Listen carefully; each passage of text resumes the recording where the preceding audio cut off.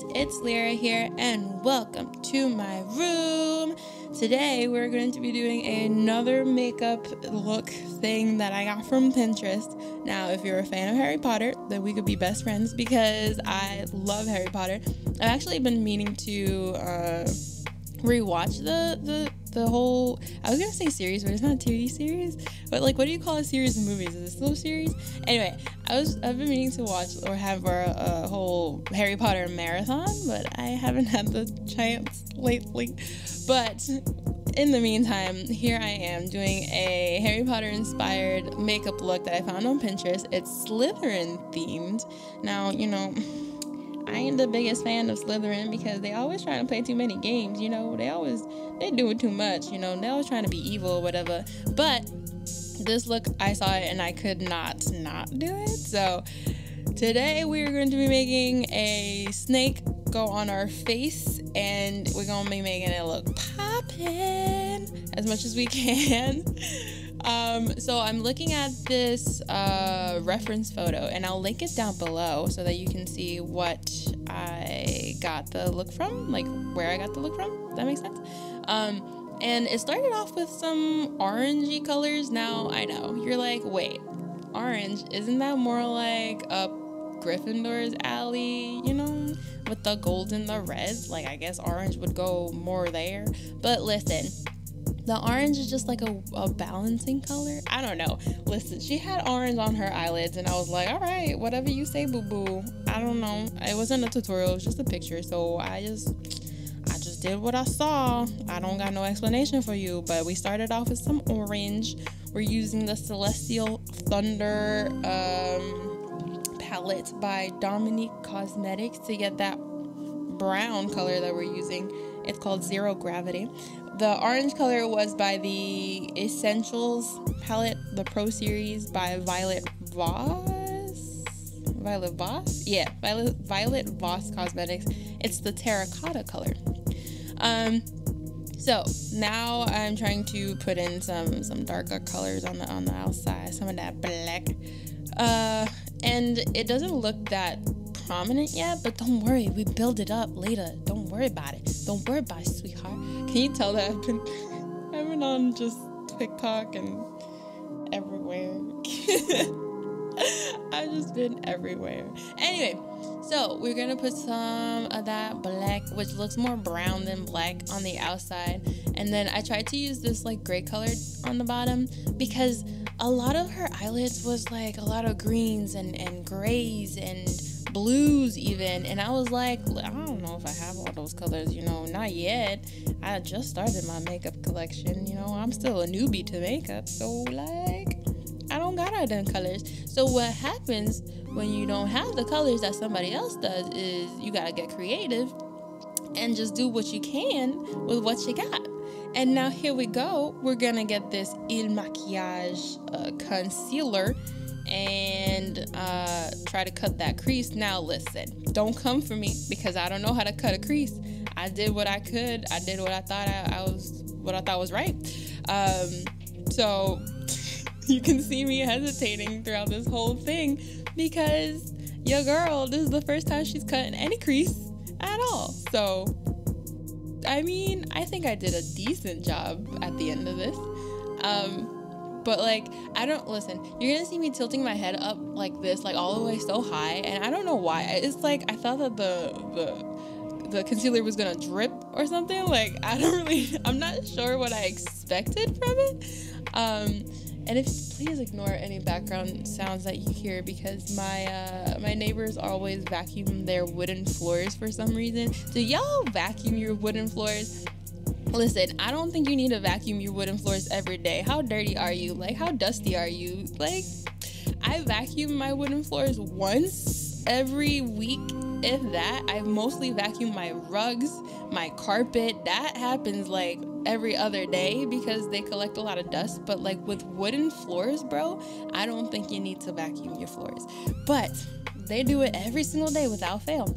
Every single day. I hope they don't know who I am or ever discover this video of me complaining, but you know what, maybe they will learn that they don't have to freaking vacuum their wooden floors every day at the same time every day. Anyway, that's my rant. Okay, so just sweep. Anyway, okay, I'm done. I digress. Okay, so we cut the crease, and now we have laid the canvas to add our pops of color. This is where we add the greens. We're using the 351 palette by Pony and Morphe. Their little pastel palette that they did, the collaboration that they did. And so we're putting in that pastel green in the inner corners. I said the front. I was gonna say the front, the center. Like, I didn't know what I was trying to say. But the inner corners, not even the inner corners, the front of the eyelid. You know what I'm talking about? Like, not the back end, but like the front end. Does that make sense? I don't know terminologies. Anyway, so we put it there where you saw it. That's the best that I can give you. We put it there where you saw it. And, oh, you gotta make sure that you put it on the bottom. Now, something that I've learned from using eyeshadow is you can't just put everything on the top eyelid. You gotta balance it out with the bottom eyelid. No matter how weird you think it might look, trust me, it balances it out, because if not, your top eyelids are gonna look mad heavy. They're gonna be taking on the weight of all that makeup, and so the bottom of your eyelids are gonna look empty and kind of weird. It's gonna look very unbalanced. So make sure that you balance it out, and you put whatever you put on top, put it on the bottom. Now, I'm not saying like every single color. Like, I usually do like the lighter color on the bottom front. I hope you guys understand what I mean by front. The bottom front of the eyelid, and then the darker colors that are on the outer skirts of the eyelid of the top, I put it on the bottom also. You know, just kind of balance it out a little bit. You'll see what I'm talking about here. Here I'm trying to darken it up with some of that black from the Essentials palette. And then you'll see me put it on the bottom outer corner. Is that the way you say it? Yeah, let's go with that. So there you go. You can see that on the bottom outer corner. You can see that I put a little bit of that black on the bottom, you know, a little bit, just to balance it out. And then I think later on I balance it out even more. Like, I just stretch it out a little more, because like the middle was kind of empty. Do you see what I mean? The middle's just kind of empty there. But I think I take the orange and put that there. Oh, no. So the orange was like weirdly spread out on the bottom of her eyelid, and I didn't really know what the purpose of having that orange there was for. I don't know if it was like a mistake, so I just kind of like dusted a little bit there, but I didn't commit to it because I didn't know what the purpose was, and I didn't feel like messing everything up by putting it the wrong way. Like, I don't really know. So I'm taking my Starlux eyeliner. I love this eyeliner. I love it so much. It works like a beauty, and it has a stamp on the other side. I have one that has a star stamp and one that has a heart stamp, and I don't even use them that often, but like, I think I should start just using them more often because they're so cute. I love this eyeliner so much, and it's pretty much my go-to at this point, because all the other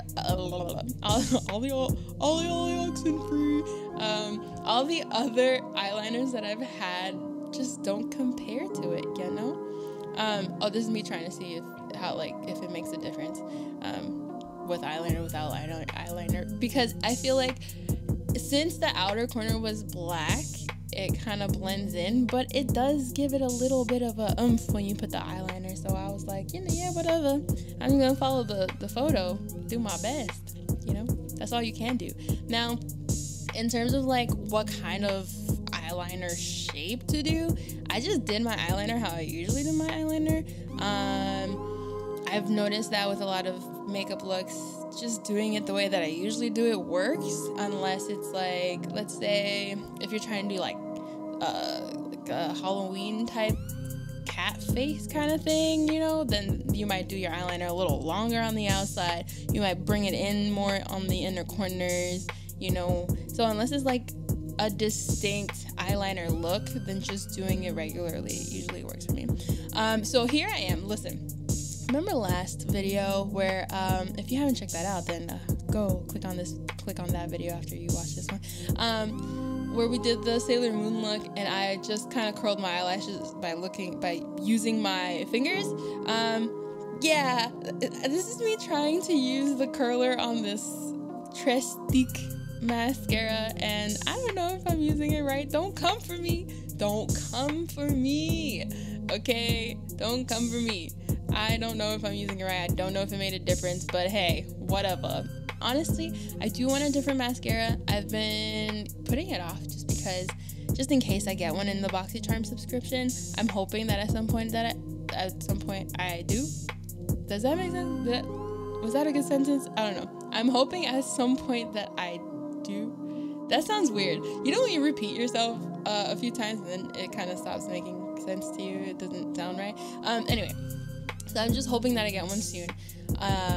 But I've been dealing with this one so far, and it's kind of like it's a hit or miss for me, just because sometimes it clumps up my eyelashes too much, where like they're too separate but in like weird clumps, and then sometimes it comes out good, like on this eyelashes on these eyelashes, they're more like separated but like not in clumps. Does that make sense?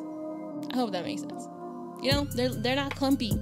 But a lot of the times this eyeliner, not eyeliner, I hope I've been saying mascara, not eyeliner this whole time. This mascara tends to clump up my eyelashes and makes them look kind of just weirdly clumped together and weirdly separated. So I need to get a new one. But okay, listen, this is another thing that I'm just gonna tell you right off the bat. Don't come for me because I don't know how to contour. I don't know. I'm very new to contouring. I'm very new to makeup in general, so don't come at me. What I usually do is just eyeliner, mascara, my eyebrows, and then like a little bit of like lipstick or something, maybe a little lip gloss. And that's the extent of my everyday makeup. That's it. Oh, foundation, obviously, foundation and concealer. But that's it. That's all I do. And so here I am trying to do contour, but honestly, can you even see it? Nope. You can't see it. I thought I saw something, but clearly the contour was not there. So, that's something we're gonna work on. It's okay. That's something we'll work on. We'll get there. Eventually, we're gonna contour like a pro, okay? Practice makes perfect. And so, here we go. We're gonna further define them cheekbones with the blush. And now, I don't pack it on as much as I should here, just because blush always scares me, you know? Because you ever seen those people who don't know how to do makeup and they put mad blush and so they look crazy? See, I'm afraid of looking crazy. That's all it is. I'm just so scared that I'm gonna look crazy like one of those people, like a clown, you know? I don't want to look like a clown. I don't like clowns. I really don't like clowns, and so I don't want to be looking like one, you know? So I shy away from the blush, but later on I do add more after I after I draw the snake on my face. Yo, we haven't even gotten to like the main event yet. This is all like just prep work, son. You don't even know yet, son. Anyway, but yeah, I do go back and I do add more blush to further define them cheekbones, because they're like, it's kind of like a evil look, and usually the villains tend to have strong cheekbones. Have you noticed? They're like very angular. I don't know why that is, but it is what it is. Oh, and so I'm putting on some highlighter. I'm using the Mani Moi Morphe. The Mani Moi? Is it Mani Moi? Is it Morphe and Mani Moi? Yeah, Morphe and Mani Moi palette thing. I'm so professional. It's the Glam palette by Morphe and Mani Moi. Yeah, they have 2 highlighters there, so I was using that to highlight my cheekbones, my eyebrow bone, right? My brow bone, my nose, my chin. I don't usually highlight my chin. I just kind of did it. I don't know. I don't usually do it. And so here we go. Now we're starting the snake. So I didn't realize that I had black face paint. I didn't realize that until after I finished the entire video. And then I was sad. But I did this whole thing with eyeshadow. So if you don't have black face paint or any color face paint, then you can do it with just eyeshadow. Don't worry about it, you know? Don't worry about it, sweetheart. I got you. And so I did start coloring it in like this, but then what I realized was it was kind of blending into my skin a lot. And while you normally would be like, yes, honey, this blendable eyeshadow dough, we needed it to be real prominent for this look. And so I tried switching brushes, thinking like maybe I needed a brush that can hold more eyeshadow at a time. But what I realized was, it's not gonna work that way. So I got my concealer back out. And since concealer is normally 2 shades or a shade or 2 lighter than your regular skin color, I was like, I can use this to cut the crease again, except it's not cutting the crease, it's cutting out this shape and filling it in and brightening it up so that the colors pop more. And so I did that. I filled out the whole snake with my concealer, and then I went back in and I added the eyeshadow right on top. Now, I will say that this concealer is really bright, like it's really light for me. Luckily, I did get a new one from BoxyCharm. They get me it's the famous one. Hold on, let me see. Let me pull it out. It's the Born This Way, the Too Faced Born This Way sculpting multi-purpose flower. Multi-use sculpting concealer. Super coverage. It's so bomb and it's perfect for my skin color. It's perfect. This one is way too light for me. But the good thing is that the Il Makiage one is like, I can use it for these kind of things to brighten up, you know, figures that I draw on my face or whatever, you know. I can use it as a good base or like a good crease cutter kind of thing. And so here we go. There you go. Now it's all popping. You see? Ooh! And this is when I noticed that this color was such a good choice because, ooh, you see my face like, ooh. Because it like shines, it shimmers, you know, it does like a nice little glossy kind of satin kind of look, especially over the curves of my nose, you know. So it looks really cool. It looks like skin, like snake skin. And so here I could have probably used the concealer again to make like a small little dot for the eye, but I didn't do it for some reason. I'm not sure. But I went in with a yellow color, a yellow or gold. I don't remember. It was either yellow or gold, and I put it for the eye. And then I went back over it with the black from the Essentials palette, and I tried to outline it and then put the pupil. Yeah, that's what it's called. The pupil, the snake's pupil. And so it's a little dark. I tried going back in and putting more gold on it, but when you're messing with eyeshadow, it blends. It does what it's supposed to do. It blends, and so it's a little tough to really define that eye. But if you have face paint, then, you know, just feel free to use it, or even eyeliner would work. So I didn't use eyeliner this time around. Just I don't know. I was scared that I would mess it up, you know. But here I put the scales on the snake, and what I really did was just some diamond shapes, and I varied it up so that it didn't look like a structured pattern, because I feel like scales are a little more variable. They're not just like clear-cut diamond shapes. So I did different sizes, different kind of placement of the diamonds, and it looks scaly. You know. And so for the picture that I was looking at, there were blues and greens and golds that were all up in that snake's skin. And so here I am adding some gold, adding I'm adding some blue first, and then I'll go in with the gold after. And then I wanted to fix my eyeshadow because I noticed that one side was coming down further than the other side, so I'm just balancing it out. You know, don't be afraid to go back and fix your stuff, because if you gotta fix it, it's better to fix it now before you walk out the door. Now, I'm not saying that you're gonna walk out the door with a snake on your face, but if you wanted to, do you, boo-boo, but make sure everything's balanced, you know? And so I'm making sure that everything's balanced, because I was really sleepy today. I mean, it was a very sleepy day, So I was kind of messing up a little, but we all have those days. It's all right. You just got to go back, you balance it out, and then we all Gucci. So that's what you see me doing right here. And so there are a lot of like intricacies with the snake, like these golden specks that you're going to see me do. I'm using the ColourPop Golden Shimmer Eyeliner. I don't remember the exact name of it, but I know it's ColourPop, I know it's golden, and it's shimmery, glittery.